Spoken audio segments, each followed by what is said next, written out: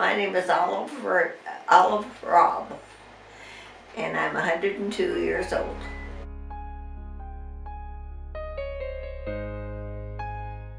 I was born in Ogallala, Nebraska.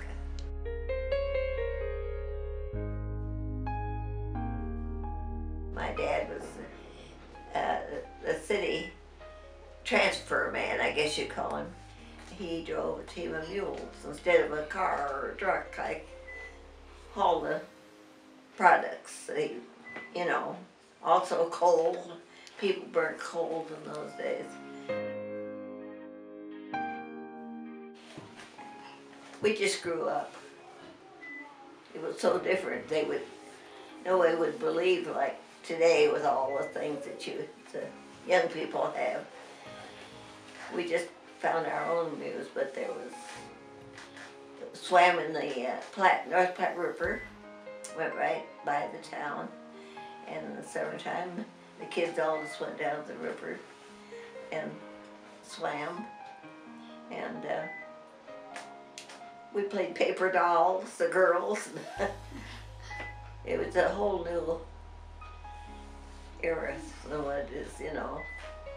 I learned to drive when I was 12 years old, so my brother showed me how to manipulate the wheel, and I just got in and drove from then on. But so many changes. Now I just thought today that the kids all had their different things, the phones and everything, how much different it is now than when Janice was in high school, you know, or was growing up. Well, I fell in love with my husband. His folks lived in the same town I did. And he came to Ogallala. His dad had a barber shop there. And he came and he was a barber. And he worked for his father. And he was a friend of my brother's. And he was 6 years older than I was, so he was out of school and everything, you know. But I just knew I was going to marry him. So I graduated from high school at 17 years old, and I taught school for a year. I took teacher's training, and I taught school. I had 13 pupils. And when school was out, I got on the train and came to Oregon and got married. We lived in Pendleton, and that's where our daughter was born. And then we moved to Newburgh, and that was where I ended up until here.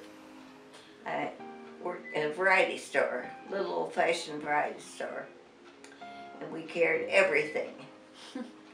And I loved that little store.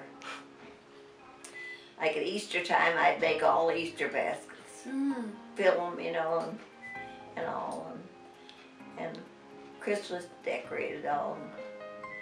I really loved that little store.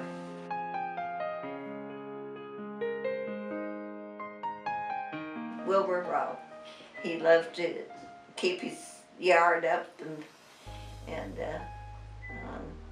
as I say, he owned the barber shop, and that's what he did. I was in love. And when he was 65 years old, he was just ready to draw his first Social Security. Anyway, he went to Nebraska to visit his folks who lived back there. And he was coming home on the train, and when the train got to Denver, he had a heart attack and died on the train in Denver.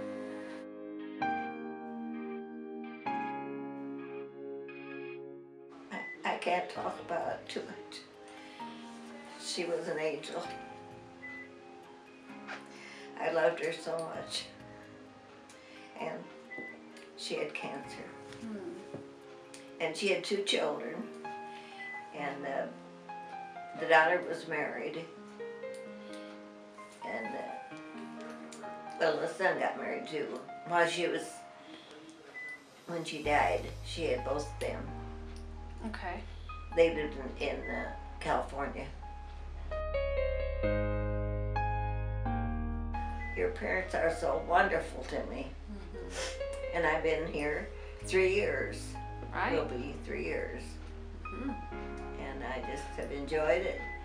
And I've met all their family,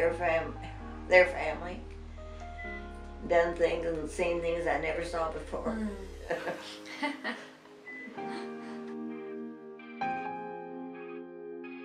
I wouldn't miss the Trailblazer game if I could help it.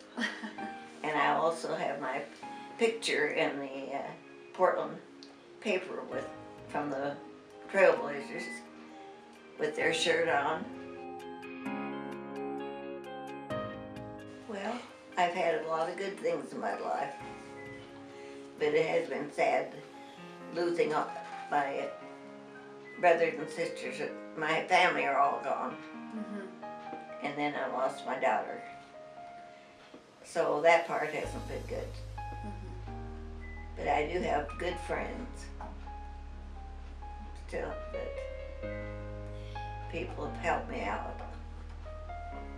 But I never thought I'd live this long.